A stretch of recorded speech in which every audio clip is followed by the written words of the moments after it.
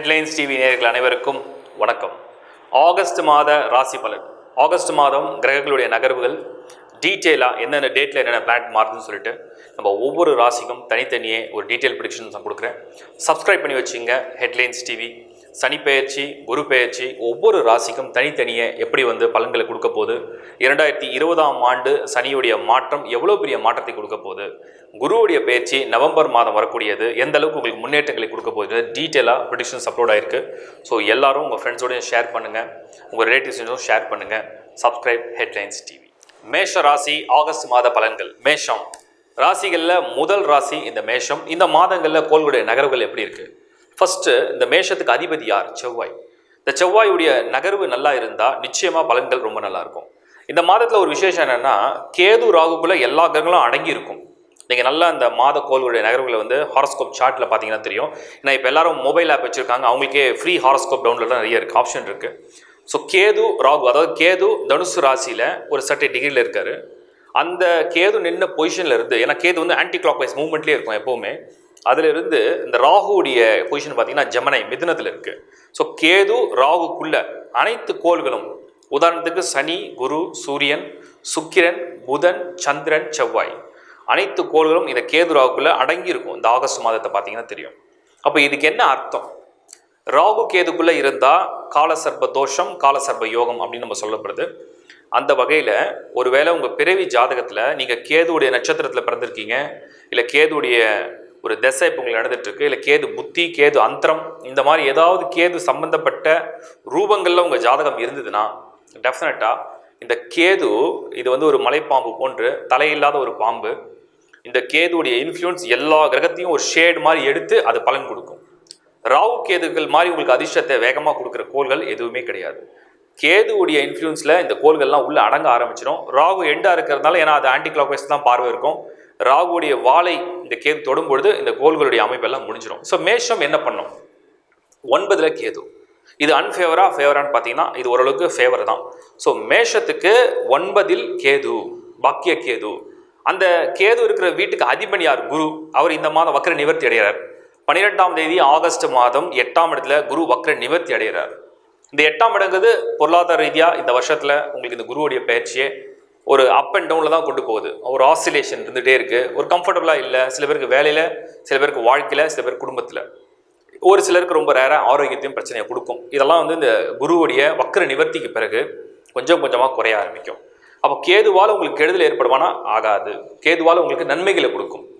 கேதுல என்ன புத்தி நடக்குது அதெல்லாம் டீப் கால்குலேஷனை பொறுத்து தான் இருக்குது. ஸோ மேஷ ராசியை பொறுத்த வரைக்கும் குரு வக்ர நிவர்த்தி அடைகிறது, அடுத்த ராசிக்கு பிரவேசம் பண்ணுறதுக்கு தயாராக போகிறார் அர்த்தம் குரு. ஸோ குருவுடைய ஃபோக்கஸ் உங்களுக்கு ஆட்டோமேட்டிக்காக அந்த பார்வையை ஆரம்பிப்பார். அப்போ திட்டங்கள்லாம், பிளான்லாம் உங்களுக்கு கொஞ்சம் கொஞ்சமாக தயாராக ஆரம்பிச்சிடும்.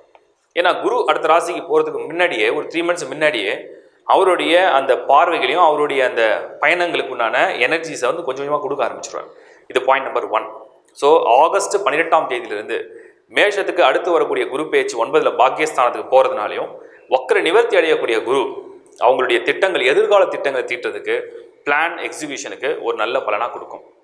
அடுத்தது மேஷம் அப்படிங்கிற ராசியை பொறுத்த வரைக்கும் செவ்வாய் இந்த மாதத்தில் எப்படி நகர்வு இருக்குன்னு நம்ம கண்டுபிடிக்கும். 9th of August இந்த செவ்வாய் என்ன பண்ணுறார்? கடகத்தில் இருக்கக்கூடிய செவ்வாய், மந்தோட பிகினிங்கில் உங்களுக்கு செவ்வாய் எப்படி இருக்காருன்னா கடகமில் நீச்சம் பெற்று, அந்த கடகமில் சூரியனோட சுக்கிரனோட, சூரியன், சுக்கிரன், செவ்வாய், சந்திரன் 4 கோள்கள் இந்த மந்தோட பிகினிங்கில் ஒன்றாவே இருக்கும். இது யோகமா அவயோகமா அப்படின்னு நீங்கள் பார்க்கணும். 5 கூடிய சூரியன் உங்களுக்கு 4ஆம் இடத்துல சந்திரனோட இணையும் போதும், லக்னாதிபதி அதாவது உங்கள் ராசியாதிபதினு சொல்லக்கூடிய செவ்வாய் அந்த சூரியனோட இணையும் பொழுதும், கலஸ்திர கிரகம் 7க்கு அதிபன் அப்படின்னு சொல்லக்கூடிய சுக்கிரன் அந்த சூரியனோட செவ்வாயோட சந்திரனோட இணையும் போது இது ராஜ யோகம் அப்படின்னு சொல்லப்படுது. கேந்திர கோணங்களுக்கு உண்டான அதிபதிகள் ஒன்றாக இணையக்கூடிய காலம் ராஜயோகம். இந்த மந்தோட பிகினிங்கே ஒரு ராஜ் யோகா அப்படிங்கிறது உங்களுக்கு பெர்ஃபார்ம் ஆகுது. இந்த பக்கம் குரு வக்ர நிவர்த்தி, குருவுடைய பார்வை ஆகஸ்ட் 12ஆம் தேதிக்கு பிறகு அந்த கடக வீட்டில் பதியும். அந்த இடத்துல உள்ள கோள்களுக்கு இது ஒரு பாசிட்டிவ் எனர்ஜியை கொடுக்கும். இது ஒன்று. அடுத்தது இந்த செவ்வாயோட அடுத்த நகர்வு எந்த தேதியில் இருக்குது அப்படிங்கிறதையும் நம்ம பார்க்கணும். ஸோ செவ்வாய் அதுக்கு பிறகு நம்ம அந்த கோள்களுடைய நகர்வை 9th of August, அதாவது கடகம்ல இருந்து செவ்வாய் 9ஆம் தேதி ஆகஸ்ட் மாதம் இடம் பெயர்ந்து சிம்மத்துக்கு போகிறார். சிம்மத்தில் செவ்வாய் போகும்போது அது உங்கள் ராசிப்படி 5ஆம் இடம். இந்த 5ஆம் இடங்கிறது உங்கள் மன விருப்பங்களை நிறைவேற்றக்கூடிய இடம். அங்கிருந்து செவ்வாய் அவருடைய பார்வையை வந்து கும்பத்தை பதிக்கிறார், முதல் பார்வையாக மீனத்திலையும் பதிக்கிறார். ட்ராவல் பண்ணுறவங்களுக்கு, பயணங்களால் வெற்றி அடையணும், மார்க்கெட்டிங் சேல்ஸில் உள்ளவங்களுக்கு, ஜாப்காக வெளிநாடு போகணும்னு நினைக்கிறவங்களுக்குலாம் இந்த காலம் ஒரு ஃபேவரான ஒரு டைம். இது செவ்வாயுடைய பார்வை. அடுத்தது கும்பத்தில் செவ்வாயுடைய பார்வை இருக்கிறதுனால கரியரில் ஒரு சேஞ்ச் வேணும், ஒரு ப்ராஃபிட் கெயின் வேணும், டெவலப்மெண்ட் வேணும்னு நினைக்கிறவங்களுக்கும் இது ஒரு ஃபேவரான டைமாக நீங்கள் எடுத்துக்கலாம் 9th ஆகஸ்ட்லேருந்து. அடுத்தது சூரியன் சுக்கிரன். இந்த சூரியன் சுக்கிரன் 2 கோள்களும் 17ஆம் தேதி உங்களுக்கு சிம்மத்தை எட்டும். 17ஆம் தேதி சிம்மத்தை சூரியனும் சுக்கிரனை எட்டும் பொழுது உங்களுக்கு செவ்வாயோட இணையக்கூடிய பலனை ஏற்படுத்திடும். புதன் இந்த மாதத்தில் பார்த்தீங்கன்னா புதன் இமிடியேட்டாக, அதாவது மந்தோட பிகினிங்கில், ஏன்னா புதன் உங்களுக்கு முக்கியமான ஒரு கிரகம் கிடையாது, இந்த மந்தோட பிகினிங்கில் 3rd ஆகஸ்ட்லேருந்து இந்த புதன் என்ன பண்ணுறாருன்னா கடகத்தை வருவார். மறுபடியும் 26th இந்த புதன் பயிற்சி அடைஞ்சு சிம்மத்தில் மற்ற கோள்களோட ஒன்றா இணைய போகிறார். இதெல்லாம் வந்து புதனுடைய பலன்களாக எஜுகேஷனில் மாணவர்களுக்கு இது ரொம்ப ஃபேவரான ஒரு மூமெண்ட்டாக நம்ம பார்க்கலாம். இது ஒரு பாசிட்டிவான சைடில் தான் இருக்குது. மெயினாக உங்களுடைய கரியர் பிளானட், உங்களுடைய பிஸ்னஸ் பிளானட், உங்களுடைய கரியரில் வந்து ஒரு சேஞ்ச் இல்லை கரியரில் ஒரு டெவலப்மெண்ட் க்ரோத், இதுக்கு நான் முக்கியமான கிரகம் சனி. அது கேதுவோட ரொம்ப நெருக்கமான இடத்துல இருக்குது. ஒருவேளை கேதுவோட இன்ஃப்ளூயன்ஸில் உள்ளவங்களுக்கு இந்த சமயம் உங்களுக்கு ஒரு சாதகமாக இருக்கலாம். ஆனால் மற்ற தசாபுத்தியில் உள்ளவங்களுக்கு மற்ற கோள்களோட நகர்வுகள் நீங்கள் வாட்ச் பண்ணி பார்த்து தெரிஞ்சுங்க. பட் அடிப்படையில் மேஷ ராசியை பொறுத்த வரைக்கும் இந்த மாதம் ஆகஸ்ட் மாதத்தில் எல்லா கோள்களும் உள்ள அடங்கியிருந்தாலும் கூட செவ்வாய் ஒரு தனித்தன்மையோட ஒரு பலமான இடத்துக்கு பயணத்தை வந்து ட்ராவல் பண்ணிகிட்டே வரார். இது ஒரு ப்ளஸ்ஸாக தான் நம்ம எடுத்துக்க முடியுமே தவிர மைனஸாக எடுத்துக்க முடியாது. So family life, health life, உங்களுடைய கரியர், உங்களுடைய ஃப்யூச்சர் ஃபோக்கஸ், உங்களுடைய சேவிங்ஸ், உங்களுடைய அசட்ஸ், நீங்கள் வந்து வாங்கக்கூடிய சொத்துக்கள், மாற்றங்கள் தேவைன்னு நினைக்கக்கூடிய எண்ணங்கள், இது எல்லாத்துக்கும் ஒரு உற்சாகத்தையும் தைரியத்தையும் கொடுக்கக்கூடிய ஒரு கிரக அமைப்பு இந்த மாதம் உங்களுக்கு உண்டு. இப்போ நீங்கள் பார்த்தது ஒரு மாதத்துண்டான ஒரு பொது பலன். அது மட்டும் இல்லாமல் உங்களுக்கு எல்லாருக்கும் நான் ஒரு குட் நியூஸ் ஷேர் பண்ணிக்கிறேன். நிறைய பேர் வந்து ஜாதகம் வந்து என்கிட்ட கிடையாது, இது வரைக்கும் நான் ஜாதகமே ஜென்ரேட் பண்ணது கிடையாது, என் ஹாரோஸ்கோப்னா என்னென்னு தெரியாது அப்படின்னு நிறைய பேர் ஷேர் பண்ணியிருக்காங்க. நான் அதுக்காக வந்து நிறைய சோர்ஸஸ்லாம் அரேஞ்ச் பண்ணி இப்போ வந்து ஒருத்தவங்களோட சப்போர்ட் கிடைச்சிருக்கு. என்னென்னா lifehoroscope.in www.lifehoroscope.in இந்த வெப்சைட்குள்ளே போனீங்கன்னா உங்களுக்கு வந்து ஒரு சாம்பிள் ஹாரோஸ்கோப் இருக்கும். அந்த சாம்பிள் ஹாரோஸ்கோப் வந்து யாரோ ஒருத்தருடையது. நீங்கள் அது எப்படி இருக்குது அப்படிங்கிறத பாருங்கள். 62 பக்கத்துக்கு அந்த சாம்பிள் ஹாரோஸ்கோப் ஃபுல்லாக இருக்குது. உங்களுடைய ராசி சக்கரம், நவாம்ச சக்கரம், உங்களுடைய தசாம்ச சக்கரம், தசாம்சனா உங்களுடைய பிஸ்னஸை பற்றி பார்க்குறது, கரியரை பற்றி பார்க்குறது, நவாம்சம் வந்து உங்கள் ஃபேமிலி லைஃப் ப்ளஸ் வந்து உங்களுடைய எக்ஸ்டர்னல் ஸ்ட்ரென்த் என்னங்கிறத பற்றி பார்க்குறது, ராசி சக்கரம் அப்படிங்கிறது பர்த் சார்ட்டில் உங்களுக்கு பிளானட்லாம் என்னென்ன டிகிரியில் இருந்திருக்கு, என்ன ஸ்டாரில் இருந்துருக்குன்னு பார்க்குறது, உங்கள் நட்சத்திரம் என்ன, உங்கள் கரணம் என்ன, உங்கள் யோகம் என்ன, இதெல்லாம் நீங்கள் டீட்டெயிலாக அதில் பார்க்கலாம். அதுபோல் சாம்பிள் ஹாரோஸ்கோப்பை டவுன்லோட் பண்ணி பாருங்கள். அது வந்து ஃப்ரீயாக தான் நீங்கள் டவுன்லோட் பண்ணிக்கலாம். அதில் இது மட்டும் இல்லாமல் அஷ்டவர்க்கம்னா உங்களுடைய மல்டிபிள் ஸ்கோர்ஸ் ப்ளஸ் வந்து ஷட்பலம். ஒரு கிரகம் வந்து ராசி சக்கரத்தில் நீச்சமாக இருந்தாலும் உச்சமாக இருந்தாலும் ஷட்பலத்தில் மொத்தமாக என்ன ஸ்கோர் பண்ணியிருக்கிறத காமிக்கும். அதாவது அந்த கிரகம் நிற்கிற வீடு, அந்த கிரகத்தை பார்க்கும் கோள், அந்த கிரகம் சேரும் கோள், அந்த கிரகத்துடைய நட்சத்திர சாரம், அந்த கிரகம் நீச்சம் உச்சம் யோகம் அவயோகம், இதெல்லாம் வந்து டீட்டெயிலாக பார்க்க தான் ஷட்பலம். இதோடைய ஸ்கோர் உங்களுக்கு வந்து இண்டிகேட் பண்ணும். பிறகு தசா புத்திகள், உங்களுடைய பிறவி ஜாதகத்தில் இப்போ என்ன தசை நடக்குது, என்ன புத்தி நடக்குது, இது நிறைய பேர் கமெண்ட்ஸில் போடுறதுனால சொல்கிறேன். ஸோ தசா புத்திகளோட டீட்டெயில் ஸ்பிளிட் கிடைக்கும். அந்த தசா புத்திகளுடைய பலன்கள் வந்து ஒரு ப்ரிடிக்ஷனாகவும் உங்களுக்கு வரும். நீங்கள் சாம்பிள் ஹாரோஸ்கோப்பில் எல்லாமே இருக்குது, கோத்ரூ பண்ணிங்கன்னா தெரியும். அதோட ப்ரிடிக்ஷன்ஸ், உங்கள் நட்சத்திரத்துடைய பலன் என்ன, உங்களோட ஜென்ரலான மேரேஜ் லைஃப் எப்படி இருக்கும், அதாவது உங்கள் விதிப்படி உங்கள் கல்யாண வாழ்க்கை எப்படி இருக்கும், ப்ளஸ் உங்களுடைய கிரகங்கள் வந்து நீங்கள் பிறக்கும் போது உண்டான கிரகங்களுடைய பொசிஷன்லேருந்து என்னென்ன பலன் இருக்குது, அது என்ன மாதிரி யோகங்களை கொடுக்கும், ப்ளஸ் உங்கள் ஜாதகங்களில் என்னென்ன யோகங்கள் இருக்குது, அந்த யோகங்களுடைய விளைவுகள் என்ன. இப்போ ராஜயோகம் இருக்குது, அது என்ன செய்யும், எந்த கிரகம் உங்களுக்கு ராஜயோகத்தை கொடுக்குது, உங்களுக்கு ஒரு வேளை வந்து ஒரு தர்ம கர்மாதிபதி யோகம் இருக்குது, இல்லை கஜகேசரி யோகம் இருக்குது, இல்லைனா உங்களுக்கு வந்து அனபாயோகம் சுனபாயோகம்னு சொல்லக்கூடிய யோகங்கள் இருக்குது. இதெல்லாம் என்ன பலன்களை கொடுக்கும், எந்த காலகட்டத்தில் கொடுக்கும் அப்படிங்கிறதையும் நீ ஓரளவுக்கு தெரிஞ்சுக்கலாம்.